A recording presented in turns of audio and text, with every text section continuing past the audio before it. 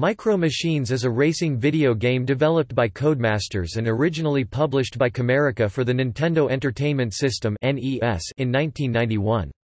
Themed around Galoob's Micro Machines toys, players race in miniaturized toy vehicles around various environments.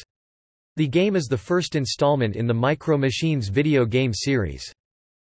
Micro Machines was developed because Galoob wanted Codemasters to develop a game based on their toy brand, although Galoob and Codemasters encountered legal issues with Nintendo over the game being unlicensed.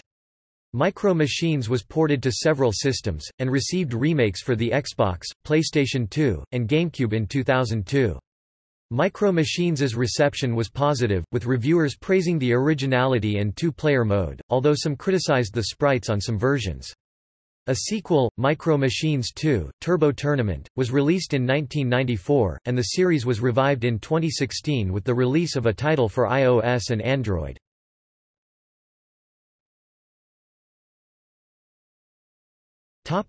Gameplay. Micro Machines is a top-down racing game. Players observe races from above. Players race in environments such as breakfast and pool tables, work desks, and treehouses, driving toy vehicles such as powerboats, helicopters, Formula One cars, and tanks that can shoot other racers. Courses have a predefined path that racers must follow. If a player leaves the defined route for too long, they are sent back to the track.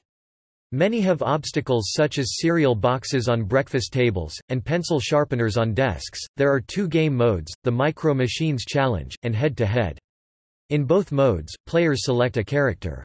In Micro Machines Challenge, players race against 3 computer-controlled opponents, and must finish in first or second to qualify for the next round. Players are given 3 chances. If all 3 are lost, the game is over.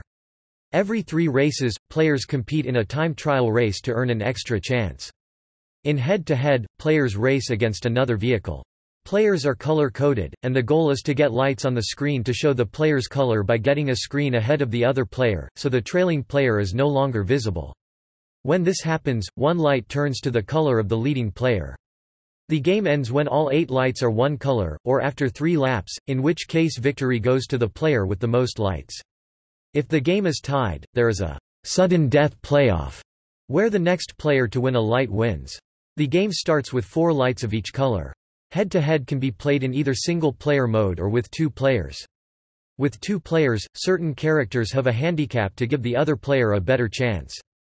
The Game Gear version supports 2 players via link-up, or by players holding one end of the console, each with one player using the buttons and the other the D-pad.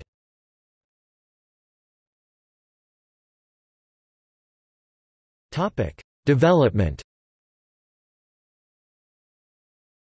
In 1990, the founders of Codemasters, David and Richard Darling, were at the Consumer Electronics Show in Las Vegas, and were impressed with the popularity of the Nintendo Entertainment System in the USA. They wanted to develop games for the system, but did not have a license from Nintendo. In October 1989, programmer Andrew Graham developed a prototype, California Buggy Boys, which was showcased with multiple consoles networked. The prototype featured buggies similar to those in Power Drift, and the intention was to develop something that would be popular in the United States. Codemasters then obtained a licensing deal with Galoob, who wanted them to develop a game based on their Micro Machines toys.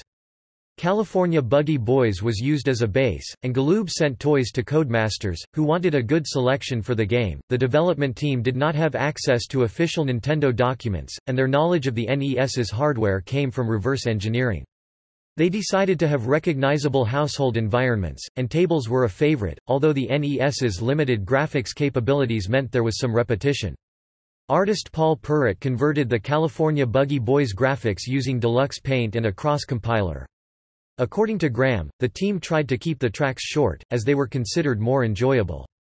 Graham stated that the artificial intelligence (AI) is basic by modern standards, and that it was difficult to replicate the multiplayer experience in single-player mode. The AI consisted of invisible arrows, which directed computer-controlled vehicles. Graham stated that split-screen was not viable on the NES, and that the single-screen system was something that he was eager to try. He further stated that he was very happy with the multiplayer mode, saying it is the best part of the game and made the single-player mode boring. In comparison, He was very pleased when Richard Darling stated that Micro Machines is the best game they had ever made. There was another multiplayer mode in development, but did not make it. This would have involved playing over a network. This was shown at the Consumer Electronics Show. Micro Machines was completed in September 1990. The game did not go through quality assurance, and as a result, a major bug that caused the game to crash was discovered near completion. The bug occurred when the player tried to reverse on the first race, and escaped notice because none of the testers thought to do so as they thought it was so easy. It was determined that just one binary bit was wrong, and a device that functioned like a miniature game genie was installed on the cartridges to correct it, as by the time the bug was discovered, there were plenty of ROM chips containing the bugged version. Micro Machines was released for the NES by Camerica in 1991. Nintendo wanted development halted because Codemasters did not have a license from them, and sued Galoob over the sales of the game Genie. Courts ruled in Galoob's favor. Nintendo appealed, but the ruling was upheld, but the legal issues meant that sales of the NES version were not as good as hoped. After the release of the NES version, ports for the Mega Drive, Game Gear, Master System, Game Boy, Super Nintendo Entertainment System (SNES), CDI, and PC were developed. The Mega Drive team improved the handling, giving it an on-rails feel, and most of the graphics merely required redrawing. This involved adding color, or simply recreating them based on the originals. Rotations were added to the vehicle sprites for smoother movement. According to artist Brian Hartley, the main considerations were the color schemes, and it was decided to keep the game with a cartoon style. He stated it led to a fun use of color. As the design decisions were made during the development for the NES version, the Mega Drive team simply had to convert the game for Mega Drive hardware. Galoob's only input was to ensure their logos were correct. The Mega Drive version was originally due for release in January 1993, but legal issues with Sega over the game being unlicensed delayed release until July. The CDI version was coded by Ashley Hogg. He stated that there were problems that only occurred on this console, and CDRs were expensive. The Game Gear team were originally against the on-rails handling of the Mega Drive version, and wanted to revert to the NES drifting. The Game Gear version was created by Ashley Routledge and Dave Saunders, who adjusted the Mega Drive graphics to the Game Gear's smaller screen. It was produced alongside the Mega Drive version, and programmed from scratch to run at 60 frames per second (FPS). The main problem was keeping as much detail as possible on the Game Gear's inferior storage and memory capabilities. Much of the art had to be redrawn with fewer colors at lower resolutions. The biggest problem was the screen size, which made it difficult to take corners at high speeds. The team tweaked the camera movement so the vehicle was positioned further back, so players were able to see the track ahead according to how fast the vehicle is traveling. Another thing considered important was the lack of options screens, as it was felt players should be able to simply play the game. Graham was at the center of development across platforms, and had no problem with the Game Gear version having vehicle behavior similar to the NES version. Routledge and Saunders came up with the method of multiplayer on the same device. Multiplayer via link-up was difficult to implement, with problems such as the game losing sync. The Game Gear version was released in 1993, the Master System, CDI, SNES, and PC versions in 1994, and the Game Boy version in 1995. The Amiga version was released in September 1993. Micro Machines was followed by a sequel, Micro Machines 2, Turbo Tournament in 1994, and a remake titled Micromachines and released by Infogrames in 2002 for PlayStation 2, Xbox, and Game Boy Advance. A GameCube version was released in January 2003, although this version and the Xbox version were cancelled in the USA. The series received an updated game also titled Micro Machines for iOS and Android in 2016. Micro Machines was bundled with its sequel and released on the Game Boy Color in 2000.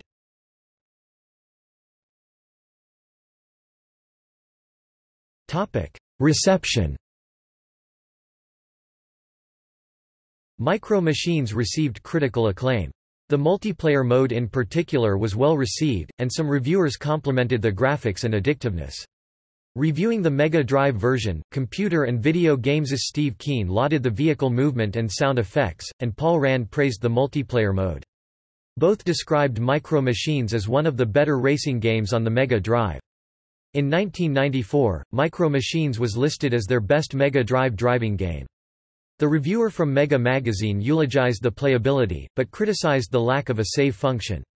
Nevertheless, he thought the game was destined to become a classic. In a later review, the game was described as utterly wonderful, and the addictiveness of the head-to-head mode was praised. The game was listed at number 8 of their top 100 list.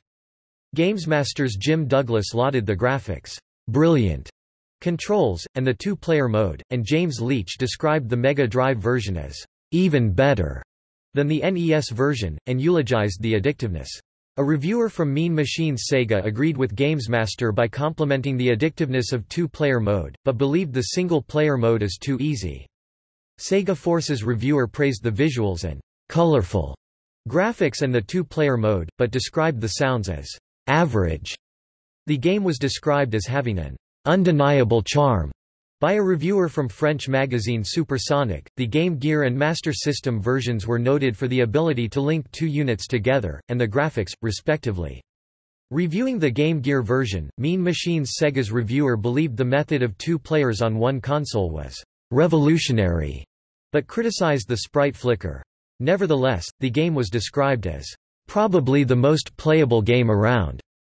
A reviewer from GamePro described the graphics as colorful, but criticized the difficulty of distinguishing vehicles despite the color coding. The sounds were described as standard for the Game Gear, but the two-player via console sharing was lauded, but also described as clumsy. Computer and Video Games' Denise Ahmet had a similar opinion to GamePro's reviewer by describing the graphics as well-designed, and also had an opinion similar to that of Mean Machines Sega, with regards to the two players sharing function.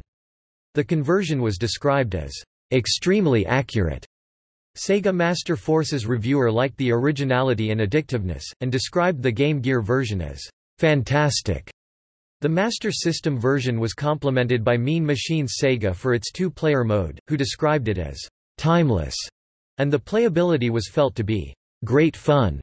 But the graphics were criticized for being flat. Despite this, it was declared an absolutely essential purchase.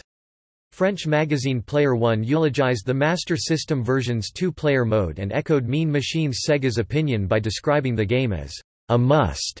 And in their Game Gear review, a similar compliment was made, and the game was also described as original and well done. The Game Gear and Master System versions were reviewed together by a reviewer from German magazine Mega Fun, who complimented their humor. The animation of the Game Gear version was described by Joypad as breathtaking, and that of the Master System version was described as excellent. But their sprites were criticized. They said the Master System version deletes sprites when there is an excess of vehicles on screen, and the Game Gear version's sprites suffer slowdowns and blinks. Critics had mixed opinions on the Amiga version's graphics and sound. Amiga Joker and French magazine Amiga Dreams reviewers liked them, but CU Amigas criticized the graphics as poorly detailed and the sound as simple. Other comments from critics included the ones reviewers lauding of the two-player mode, described as the best two-player racing game we've ever seen. Stuart Campbell of Amiga Powers praising of the locations and control, although he criticized the limited single-player mode and lack of parallax scrolling. Paul Roundell of Amiga Action praised the originality, but criticized the head-to-head mode, saying it breaks the excitement. And a reviewer from Amiga Computing believed the tracks were entertaining, and liked that they were made up of silly things. The vehicles racing in the environments was described by Steve Bradley of Amiga Format as absolutely bloody brilliant, and he also praised the addictiveness. Other versions were also well received. Reviewing the NES version, Mega Fun praised the scrolling and controls. Skylar Miller of Allgame believed Micro Machines' graphics push the console's capabilities, and also liked the colorful scenery. GamePro's reviewer stated that the racing scenario variety and the vehicles being based on Galoob's Micro Machines toys made the game original. Mean Machines' reviewer liked the presentation and playability, but described the sprites as inconsistent. In a review of the SNES version, GamePro lauded the cartoony graphics and cheerful sound effects, along with the lack of car customization to keep the gameplay basic.